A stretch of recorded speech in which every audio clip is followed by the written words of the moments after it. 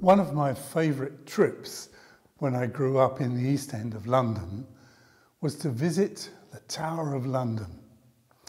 The guns and the armour and the tales of the beefeaters were interesting, but seeing the crown jewels was the highlight.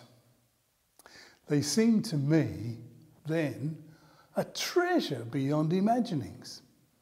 But as I grew older, I began to understand a whole lot more about money and treasure that was going to be necessary to rebuild the country after World War II. Even if the crown jewels were sold today, their estimated commercial value would be between 3 to 5 billion pounds. A lot of money, but our national debt these days far outweighs that. It stands at about 1.8 trillion pounds. Western society particularly seems to be preoccupied with money. As we move further and further away from God, we see what Jesus meant in the Sermon on the Mount when he said, "No one can serve two masters, for either he will hate the one and love the other, or he will be devoted to the one and despise the other. You cannot serve God and money." Loving money, or anything else for that matter, that we treasure more than God is our problem. That's not to say having money is wrong in itself. The Bible actually says the love of money is a root of all kinds of evils. Money can be used to alleviate poverty, create work, finance the research into finding a vaccine for COVID-19, and a host of other things. It's the love of money that is a root of all kinds of evil. Jesus spoke about money quite a bit, but more about the kingdom of God. He wanted us to understand that real treasure is stored in heaven, not in a bank.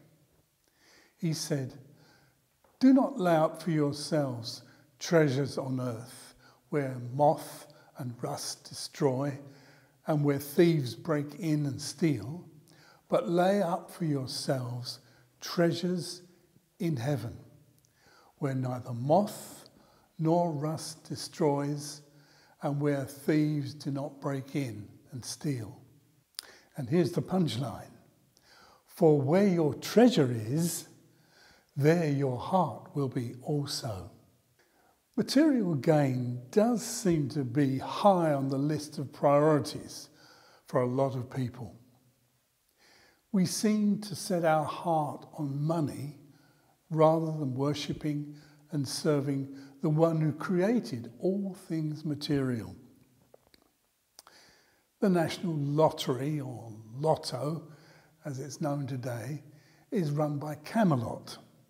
And from 2010, Camelot has actually been owned by the Ontario Teachers' Pension Plan from Canada, who bought it for £389 million. A friend of mine rather mischievously takes each letter of Camelot to stand for "calling all mugs, enter loads of times."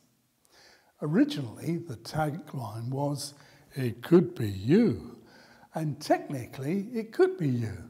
If you bought a ticket, as they used to say, you've got to be in it to win it, which is also true. But what are the odds of winning? The odds of being struck by lightning in the UK are around 1 in 1.2 million.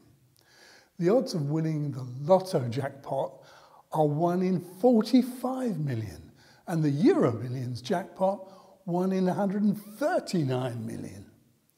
What is it that motivates a person who wouldn't dream of backing a horse whose odds of winning were set at, say, 450 to 1, and yet buys a ticket every week with odds against winning of over 45 million to 1. Of course, there are charities who benefit from these lotteries, and maybe people give to some degree because of them. But surely the person really hopes to win big bucks too. The book of Proverbs says, "Wealth gained hastily will dwindle, but whoever gathers little by little will increase it." How many articles have you read about lottery winners who have lost a lot within a few years? Recently, I heard a variation on the old adage, "An apple a day keeps the doctor away." It went like this: "A proverb a day keeps the devil away." Because there are 31 chapters in the book of Proverbs, some people read one chapter for every day, and they know where they are in the month, and they find the book of Proverbs life-changing. If money is our treasure, then we should remember what Paul wrote to Timothy, "For the love of money is a root of all kinds of evils. It is through this craving that some have wandered away from the faith and pierced themselves with many pangs." We've all noticed that wealthy people have got lots of money, but they want even more money than they've got. But craving for money is evident in the poor too. It's where our priorities are that really matters. Remember what Jesus said? "Where your treasure is, there your heart will be also." Talking of treasures, Captain, or should I say now, Honorary Colonel Tom Moore has become a national treasure and has quite rightly received the praise and admiration of the nation for his selfless act of walking 100 laps of his home. And he's raised nearly £33 million for the NHS the last time I checked. When I was a child, another Tom Moore used to come to our church to hold children's missions. Uncle Tom, as we called him, had a very gracious way of talking about the greatest treasure anyone can have: eternal life through Jesus Christ, our Lord.